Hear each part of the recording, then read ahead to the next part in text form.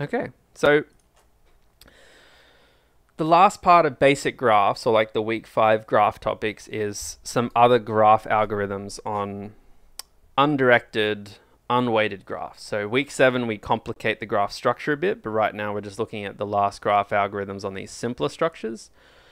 And the main things we're going to be looking at are cycle checking, connected components, Hamiltonian paths and circuits, and Euler paths and circuits. This is a very kind of high level topic. I don't think we really ever expect you to code these up, which just reminded me on the previous topic for graph traversals that we do actually give you all the code for this stuff. So we actually give you the BFS queue and the DFS stack and the DFS recursive stuff. So if you want to go play around with the code, you can go and do that. It's all there. You don't have to write it from scratch. But for this stuff, we're going to talk about a few algorithms that are a bit more high level. And again, it's cycle checking, connected components, Hamiltonian paths, and Euler paths, and then that's it. That's what we're talking about. So the first one is cycle checking. And this is essentially like trying to see if a graph has a cycle in it. So like the definition we give, yeah, I know it's pronounced Euler paths. I just don't really care. I'm sorry. You know, it's like what's another word? It's like people that pronounce what do they pronounce? GIFs as GIFs. I'm just like, you know, I got bigger problems to worry about in life. So we define a graph as a cycle if at any point in the graph we have a path. Get stabbed by everyone soon. If anywhere in the graph we have a path that has a length greater than 2, where the start vertex, sorry, where the start vertex is equal to the end vertex, and we haven't used any edge more than once. So it actually makes sense. Like, sorry, I hate when the chat makes me laugh. We kind of have like, you know, 2 nodes over here. So you can't have a cycle in a graph if there's just like a path of 1, length 1, right? Because this is just a path of length 1. You can't cycle with one step. However, you can have a path of, say, length 3 that looks like this. So this is a cycle because it has a path of length 2. The start vertex is the end vertex. So for instance, if I start here, I go round like that. And we haven't used any edge in the graph. We haven't traversed any edge in the graph more than once. So, you know, you kind of know that intuitively, but that's like the formal definition of it. Now, any graph can have many cycles. Okay. This graph here, for instance, 0, 1, 2, 3, it has a whole bunch of cycles. One of the cycles is from 0 to 1 to 2 to 0. Another cycle is from 2 to 3 to 0 to 2. Another cycle is from 0 to 1 to 2 to 3 to 0. So any graph can have a large number of cycles. The bigger the graph is, typically the more cycles there are, and it kind of blows out non-linearly. I don't know the specific mathematic relationship. I guess it would depend on the nature of the graph. I don't think there'd be any clear one, but a graph like this has a huge number of cycles because you can imagine in this graph you can go from 1 to 0, 1, 2, 5, 4, 6, 3, 0, back like that. Okay? So there's a whole bunch here. 0, 1, 4, 0, 0, 3, 4, 0, 0, 3, 6, 4, 0. Tons and tons and tons and tons of cycles. In terms of cycle checking, typically there's like 2 stages we work with in cycle checking. The first one is that checking if there's actually a cycle.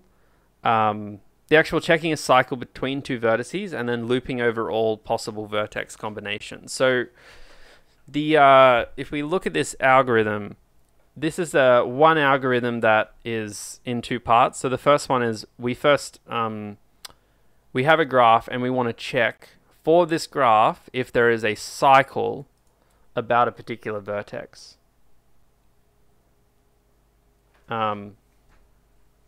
So here you could say, okay, in this graph here, does the node 0 have any cycles? Is there any paths you can find through the graph that end up back where they started at 0? Now, again, I'm not going to step through this in extensive detail. But basically, The key thing to kind of understand is that we use a depth first search in these cases to find the cycles, and this kind of makes sense, I think, when you think about like a depth first search job is to kind of go code deeper and hopefully loop itself back. Because like with a visited list, a depth first search, a break first search, or whatever you think I'm saying, could be like a little bit troublesome. But in these implementations, we're just dealing with a DFS. So the actual has cycle here is looping over all the different vertices, and it's trying to check. I'm just having a look here.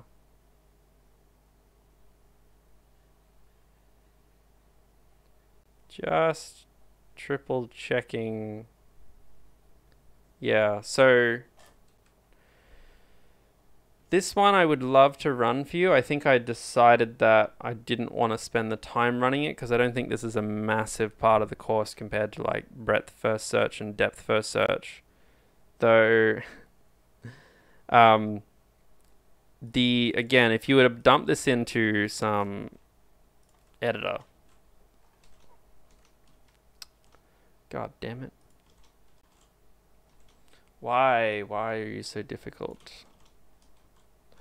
If you were to dump this into an editor, then remember it would just be all part of the same file, except you'd have to forward declare this one here.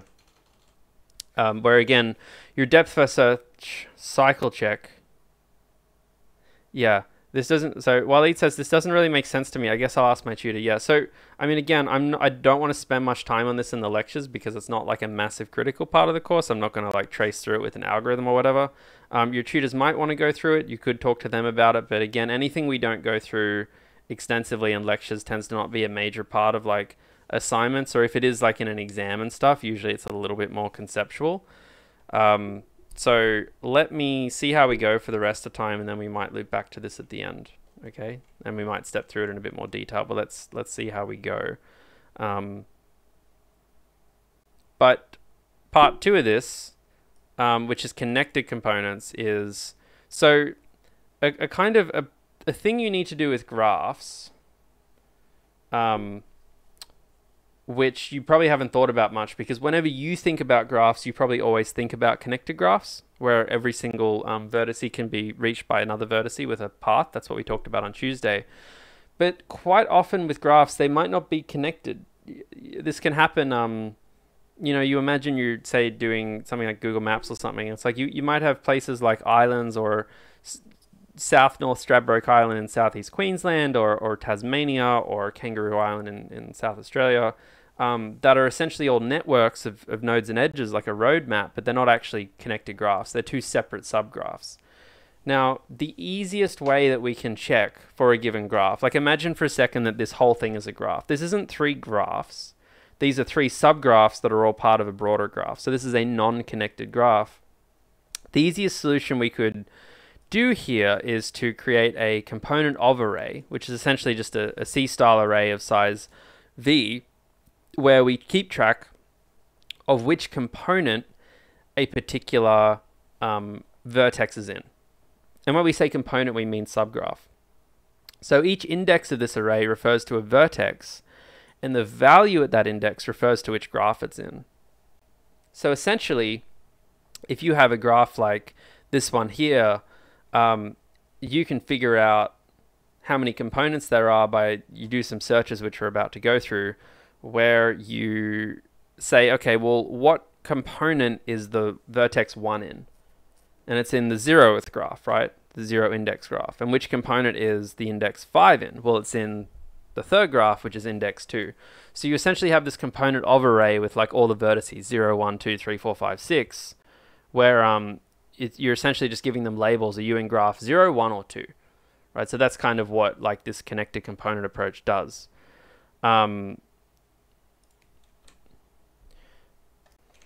Sometimes I accidentally copy and paste slides without realizing. So the algorithm for this, I've made this one really big, is that if you want to figure out how many, like to get the components of a graph G, you create your component of array which has v indices in it. So it's a size v. So in a graph like this, it would be 7 elements, 0, 1, 2, 3, 4, 5, 6.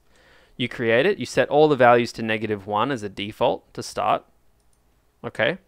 And then you create like a default component ID of 0. So like every graph will have at least one component in it, right? Because it's either a connected graph with one component, or it's a series of subgraphs that are all not joined together that are different components. And then what we do is we say for every verticean graph, we check if the component of, like if the component it's in is -1, i.e. has it been assigned a component? And if not, we do a DFS on it. A full DFS.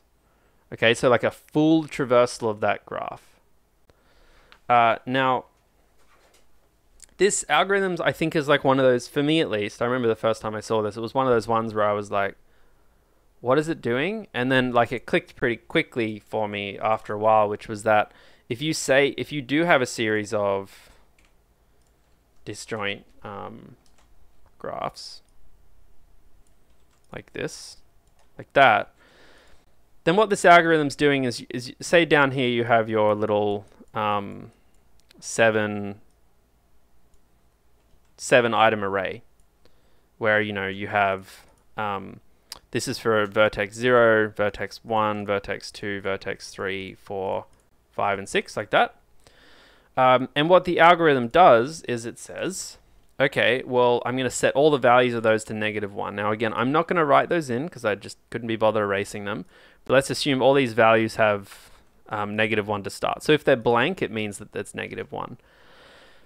Then we set a comp ID, or the component we're currently exploring is going to be 0. So the component, like the graph, the subgraph we're in now is 0. So I put comp ID is 0 there.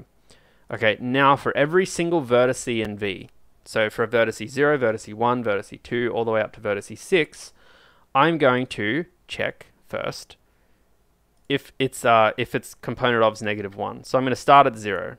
Now its component of is -1. Okay, like it's -1 because it's blank.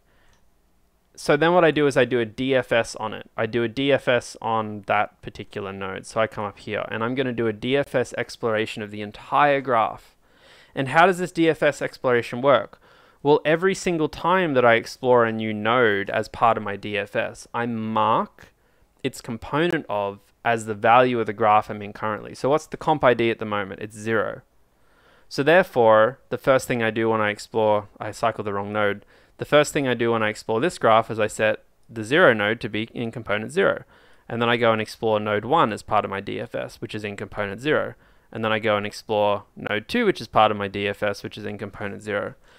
Now, this is a recursive DFS. So what happens is it explores the entire graph recursively, and then once it's found the end, it like unwinds and finishes. And once this function call finishes, and we can finally move on, the next thing it does is it increases the comp ID from 0 to 1. Like that. Okay? And then what happens is we keep going in this loop, because what was this loop we were part of? It was going through all the vertices. So now we go look at vertex 1. However, we don't DFS this because there's a check here. If the component of is -1. So you don't really do that. So then you check 2 and the component of that one is not -1. So you don't do that. And then you get to 3 and you say, oh, this is still -1. So I can DFS it. So you start at 3. The component ID is now 1 because when we finished the previous DFS, we increased that. So now inside of 3, I put 1 here. And then 3 and 4 are in that graph, so I put 1 there, and then that entire DFS ends, and now this is 2, and then the same thing happens here. So this is 2 and 2. So that's what you'd be left with in this case. Yeah, so the question was, does it matter if you BFS or DFS? No, it's all the same. I think I was reflecting on what I said to you all earlier. So I think a DFS is... so I would probably do a recursive DFS if I was trying to traverse everything, or if I was trying to just do a simple search. Is it in the graph or not? Because it's very quick to code. A BFS I would probably prefer, or an iterative DFS I'd prefer if I was pathfinding, because I find it a little easier to debug, and the logic of that's a bit more complicated, though it's kind of up to you in a lot of ways. Waleed says, in an ADT, our disjoint graph would still be a big adjacency list matrix. So how do we find each of these individual subgraphs? Well, an adjacency list or an adjacency matrix is a collection of vertices. And this entire algorithm is based off a collection of vertices. So, you know, it doesn't really matter if there's no edges. This algorithm will still behave. Last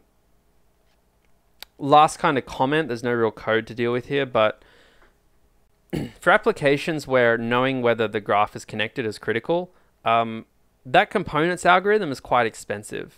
It kind of involves searching the entire graph, even if it's in chunks.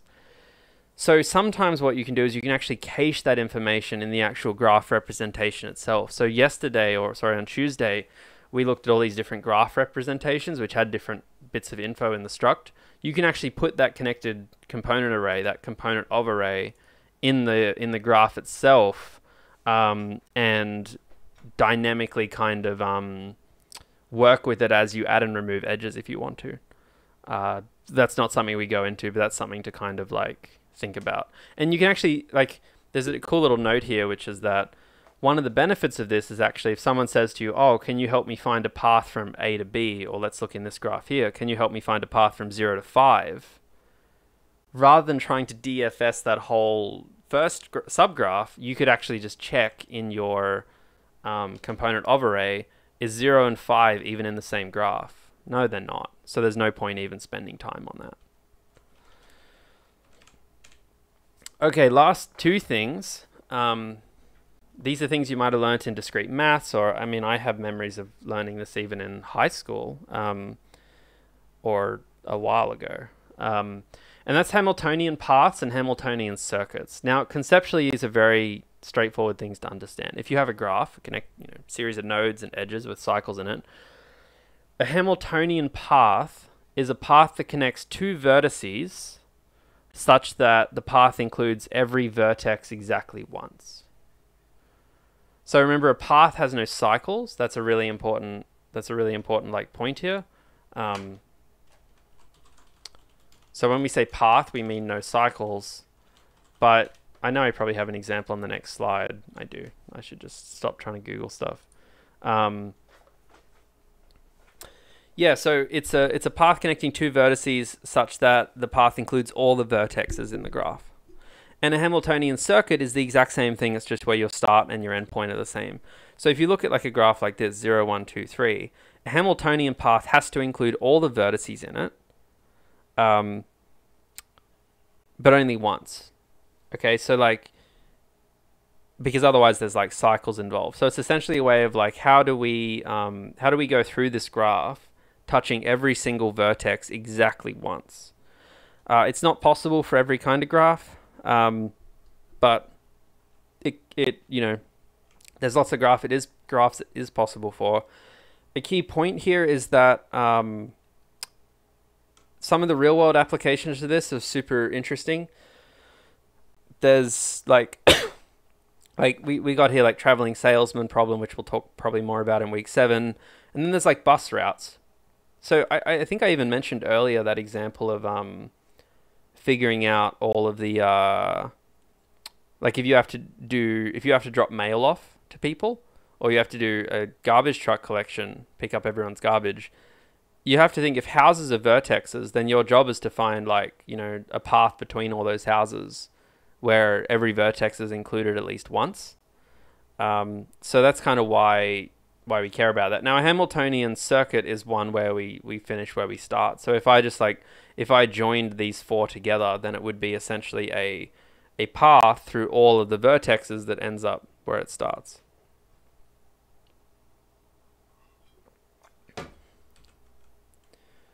Now, in terms of the approach to the Hamiltonian path search problem, like if you have a graph and you're trying to find a Hamiltonian path, it is a very expensive exercise because the first thing you do is you have to essentially DFS all possible paths. And then you have to keep a counter of vertices visited kind of in each path. And then it's essentially one of these like kind of brute algorithms where you you're kind of just DFSing until you find a path with all the vertices in it. Because you might be thinking, oh, we can just use a DFS for that. And it's like, not really, because a DFS is not trying to find a path, right? Like when you do a full traversal, as I've been referring to it in a DFS graph, like if you take a graph like this, there's a big difference between fully traversing a graph with a DFS by going like, you know, I might use a different color, by going like up here and here and here and here, and let's backtrack and here. Oh, can't do.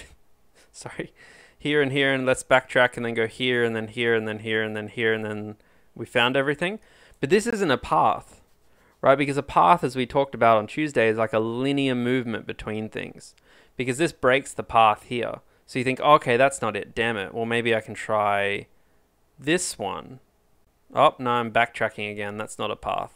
And, you know, some things just don't have paths. I mean, I know there's these red lines here, which I've kind of neglected. You know, maybe this one does. This one seems to.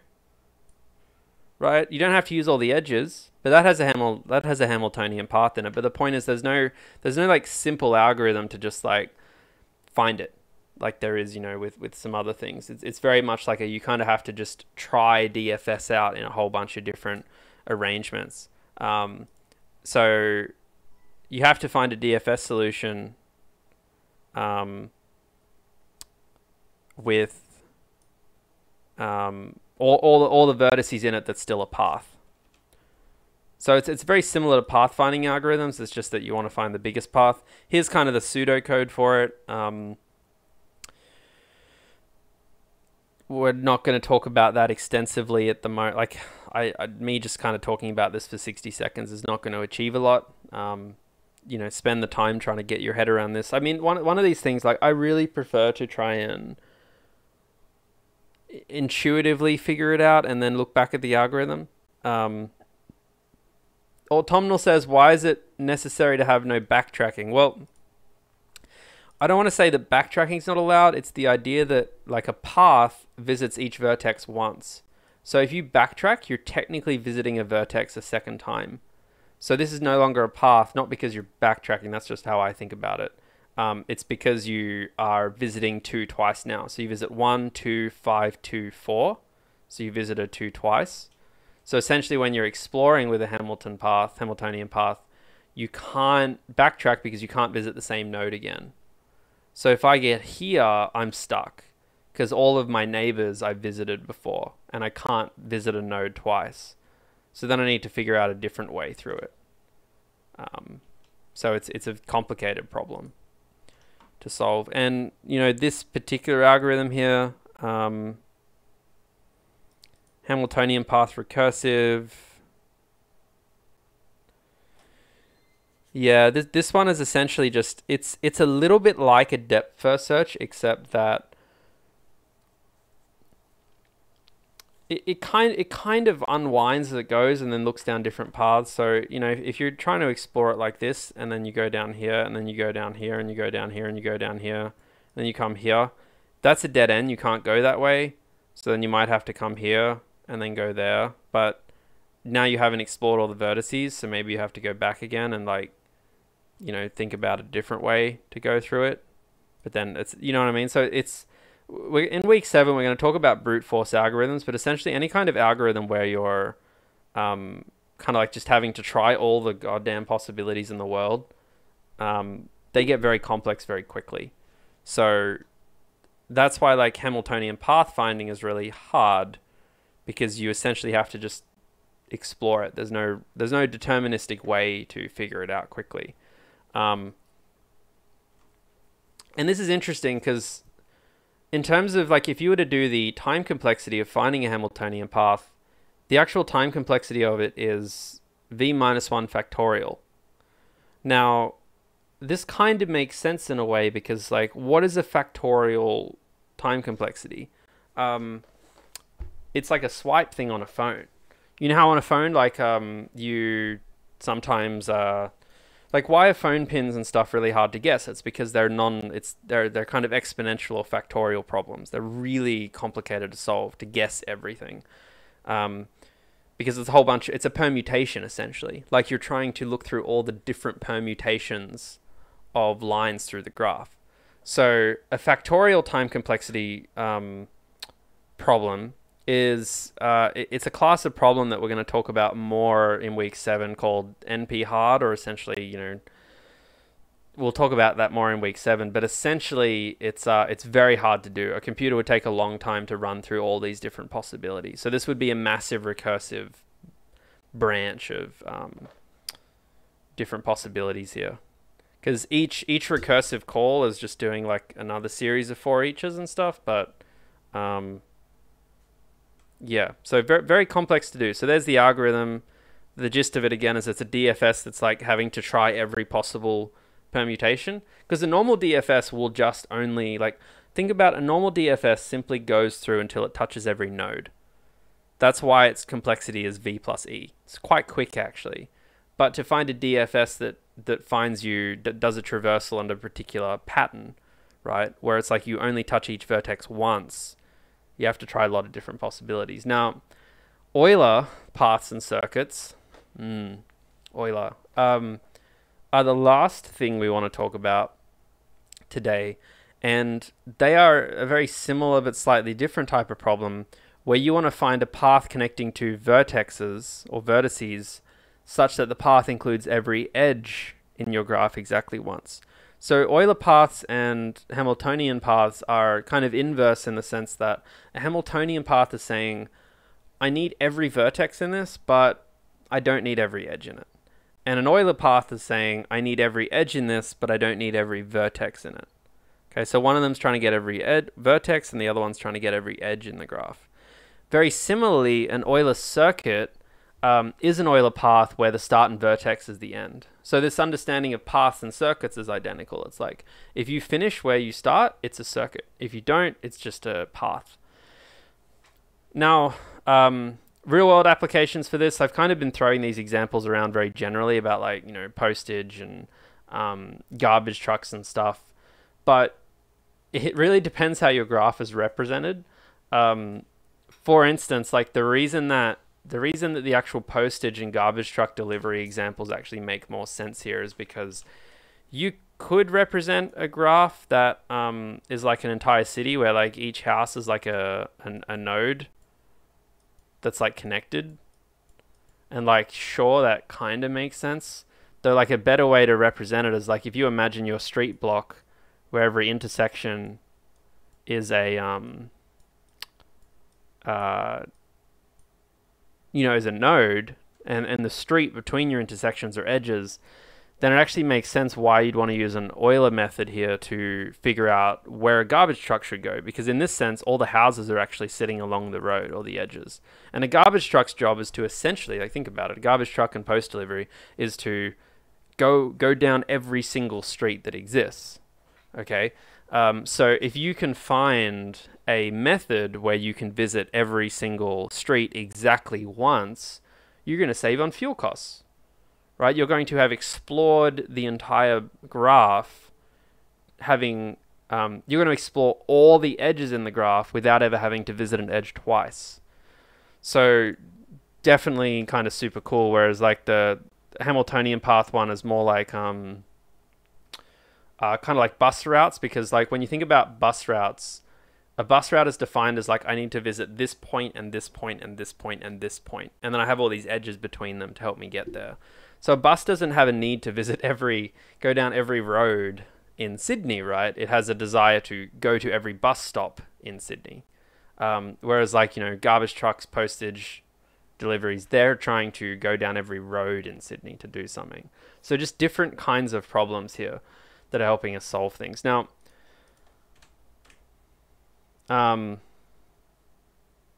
yeah, so Matthew's spot on here. Is there a method to do it all exactly twice? Because a garbage truck would need to hit both sides. So yes, it is a simplified model, of course. The way you could deal with this is by having a directed graph where most streets have arrows going both ways. That's probably the way you would normally solve it, I would guess. Or you could get a garbage truck with really long arms that just picks both up at the same time. But yes, this is slightly oversimplified. So I feel like there's a graph that I should have started with here. Am I missing a graph? Give me a sec. So there's half of this stuff I pull from previous lectures. I'm just trying to figure out. Nope. That was it. So a Euler path is, because this is kind of deceiving, right? Because like if I let me just copy this again. So the original graph for this one might have looked something like sorry.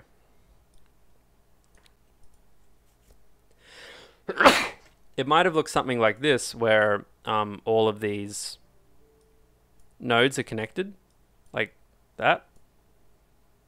Yep. And a Euler path is essentially us trying to... Oh, no, it's not. Sorry. I'm going crazy. I was thinking about Hamiltonian paths for a sec. So a Euler path in a graph is trying to visit every edge once. I understand. I've confused myself for the last 30 seconds. Please disregard what I've said. So if this is a whole graph here, this one does have a Euler path because you can... Thank you, Euler. Thank you. This one does have an Euler path because you can visit every edge here in a single path without visiting any edge twice. Whereas some other graphs, that is just not possible in. For instance, if you have a graph like, say, this kind of graph, some graphs, I'm not going to be able to make one right off the top of my head, but there could be a graph like this one here, for instance, where you can't really visit each edge once. Like if you try and traverse it, you're going to get stuck at some point. You're going to miss some edges. Like you could do this one here. Oh, that's okay, actually. Never mind. I'm not gonna make one up. But the point is, you have to be able to explore every single edge in the graph once without covering it again for it to be an Euler path. Now, an Euler circuit is where you can do that exact thing. You can visit all the edges, but where you finish, your last edge traversal takes you back exactly to where you started. The whole origin or genesis of this was from Leonhard Euler, who was trying to find a way to cross all the bridges of, I always forget how to pronounce this, Königsberg, exactly once to walk through the town. So you imagine you have this little cute, European town, and you have all these bridges, and you want to take someone and see the entire town, but you don't want them to have to cover the same ground twice. Okay? So if you represent that town like a graph over here, where you have like the North Bank and the South Bank and the island and the East Bank, is there a way where we can visit every edge in this graph once? You know, you got go here, here, here, here, here, here, and I don't know if there is. Is there in that one? I can't remember. No, there's not. No, don't think so. Now, maybe I'm wrong, but if you were to just brute force this like we did with Hamiltonian paths, it would be ON as well, n factorial, because you'd essentially have to go and like permutate all the different things. However, what's really great is that for this particular algorithm, there's actually a really easy way to tell really quickly, like polynomially quickly, that whether it has an Euler path or an Euler circuit or not. So first thing is that a graph has an Euler circuit if the degree of every vertex in a connected graph is even. So what we mean by that is that, if you have a graph, like look at these ones here, every vertex here has exactly 2 neighbors. That makes its degree 2. Okay, so it has an Euler circuit if every single vertex has a degree of 2. It has 2 neighbors. And it's an Euler path if all the vertices have an even number of neighbors, except 2 which have an odd number. So you look at a graph like this. This one has 1 neighbor. This one has 2 neighbors. this one has 3 neighbors, this one has 2, and this one has 1. So if you can find a graph, oh sorry, 2. So if you can find a graph like this, where they all have even neighbors, an even number of neighbors, except 2 of them have odd, then you'll find a Euler path in it. So that's how at a glance you can see something like this and say, does it have an Euler path or circuit through it? And the answer is no, because N has 3 neighbors, E has 3 neighbors, I has 5, and S has 3. So 4 of them have an odd number of neighbors, or an odd degree. So that's kind of the telling sign of it. So actually really easy to tell, and that actually makes the look for it really easy. So if you want to tell if something has an Euler path in it, in a connected graph, it's actually OV time complexity, which is really quick. If you can look up the degree instantly. Basically, if each vertex already knows what its degree is, then it's OV. However, if you need to calculate the degree or the number of neighbors of each vertex, then it's OV squared, because you have to do it for each vertex. So there's like calculating it for each vertex and then plug it into the algorithm. So it's just V times V in that case, which is V squared. Because it's 3:56, we're pretty much at the end here, so I'll answer any couple of questions while we do feedback form thing. So, but yeah, it's really interesting. So Hamiltonian paths, Euler paths, different priorities. One wants all vertices, one wants all edges. Euler paths have a cute little trick where you can tell if they exist just by doing some really fairly quick lookups. Hamiltonian paths, there's no straightforward way to solve that problem.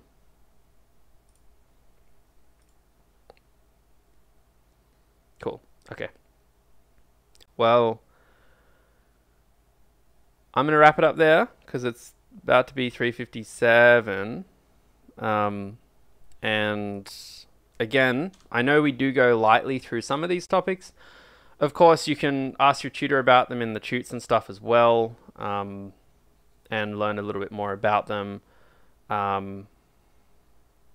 Last question I'll answer. So Waleed says, the Hamiltonian paths and cycles algorithm you touched upon are really complicated to run through, even on simpler graphs. So it's just about knowing the algos and what they are. The actual algorithm itself is not complicated for Hamiltonian paths. It's just that it's a really computationally heavy exercise. It requires a lot of processing. So that's the difficulty in it. And Nayuki says, do we have to memorize all of this pseudocode in case when HR?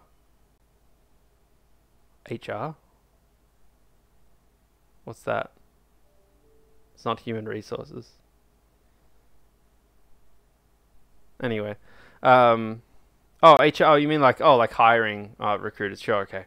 Do you have to memorize all this pseudocode? No, no, not in my experience. Most of the time, no, not everything. So just to really quickly run through it, it's like, if you were trying to prepare for tech interviews tomorrow, you should you'd definitely be wanting to feel comfortable with recursion. You'd definitely be wanting to talk about big O notation for algorithms. You definitely want to know how to deal with trees and maybe rebalancing trees. That could be a stretch. I don't think you're likely to run into too many of these kinds of questions at most places from what I've seen. You'd be dealing with a pretty hard interview if they were to just kind of spring some kind of B tree structure. The main reason with some of this stuff is because it's too hard to extract things from you in an interview time. It's very hard to talk to you for 20 minutes and be like, write me up a B tree of degree 5. Pretty much everything we talked about, I think a lot of graph stuff's definitely relevant, particularly the traversal stuff. To be honest with you, most things in this course, I'd say 80% of things in this course are relevant. But no, some things like Hamiltonian paths, you're not going to get asked to write a Hamiltonian path solver during an interview, I don't think. Matthew says, would you have rotating trees memorized, or do you normally search that stuff up? It's a minute till 4 o'clock, so I don't feel kind of comfortable giving a good answer on this question, but most interviews are bound by the laws of reality, whereby if someone's asking you to write some code to rotate a tree, then they're either giving you a whole bunch of code which is already written to deal with trees, which you need to spend time reading through, or they're going to try and ask you to write the code to actually deal with the tree up front. So, you know, there's just some limitations. It's like high school when you're guessing what the exam questions are for the HSC and stuff. It's like they could ask you anything in theory, but like you can rule out a lot of things just by like, is that even possible to really have a meaningful question for in 30 minutes or something? So, yeah, most of it is the short answer. But anyway, thanks everyone. Hope you have a great day, and I'll see you I'll see you in week 7. Good luck with Flex Week and enjoying what break you may or may not have. So thanks everyone.